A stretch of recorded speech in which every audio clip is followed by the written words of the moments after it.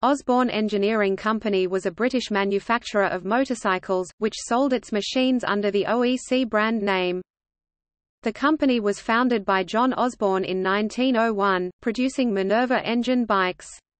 Later machines used a variety of engines from companies such as Blackburn, and Jap. In 1927 OEC introduced its first bike with the duplex steering system.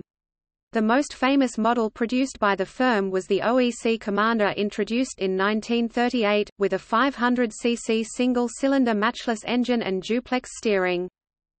During the Second World War, OEC ceased motorcycle production to concentrate on war work. In 1949 the company commenced production of the Atlanta, a lightweight machine with a choice of 122 cc or 197 cc Villiers engines, followed in 1951 by the Apollo, with a 248 cc side-valve Brockhaus engine. Neither of these post-war machines was successful and the company ceased production in 1954.